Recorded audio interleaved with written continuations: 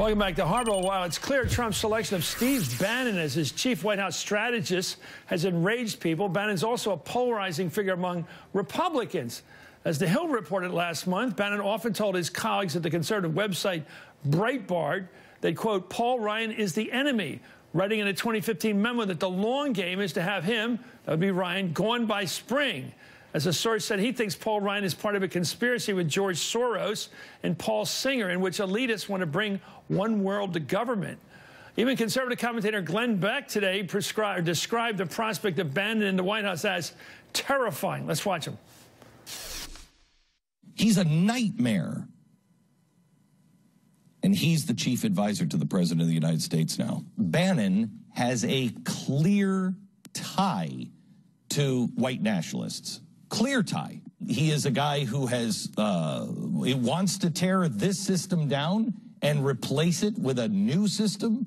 He is a frightening, he is a terrifying man. Terrifying man. I'm joined right now by the roundtable, Benji Sarlin to my left here is an NBC News political reporter.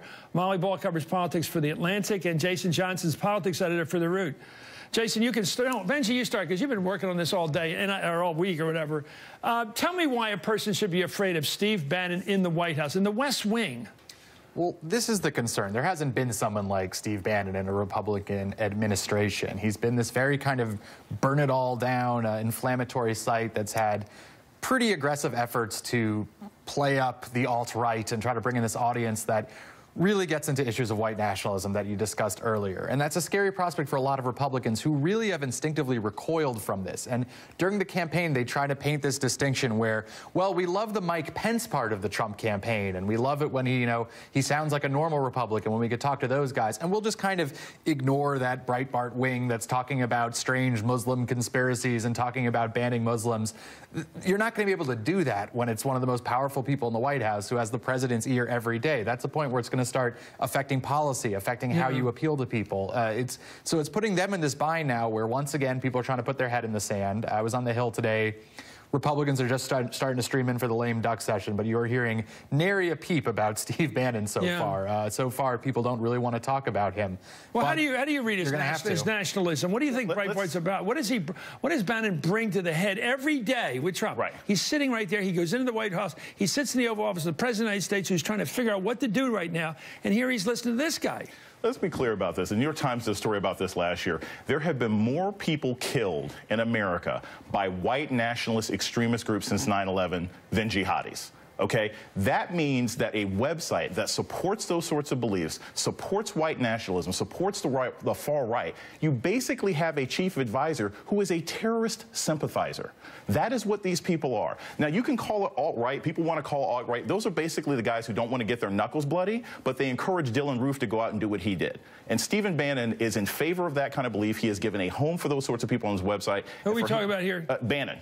Who do you encourage to do what? Well, the Breitbart website provides a place for those people to speak, for them to work on their ideas, and for them to disseminate that beliefs. And less smart people go out and commit violent acts, and therefore he is a danger to domestic security. Molly, once you get in here, because Alex Jones, the right-wing radio host of InfoWars, who also believes the 9/11 truther conspiracy, said this morning that Trump called him to thank him and his listeners. NBC News has not independently verified that conversation, but here's how Jones described it. On my way here, Donald Trump gave me a call.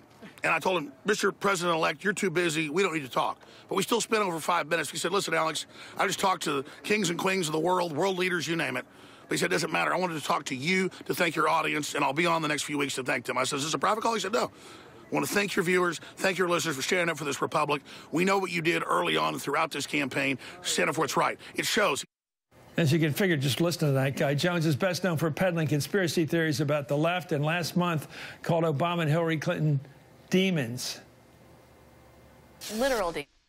She is an abject, psychopathic demon from hell. I was told people around her that they think she's demon-possessed. I'm told her and Obama just stink. You can't wash that evil off, man. Obama and Hillary both smell like sulfur.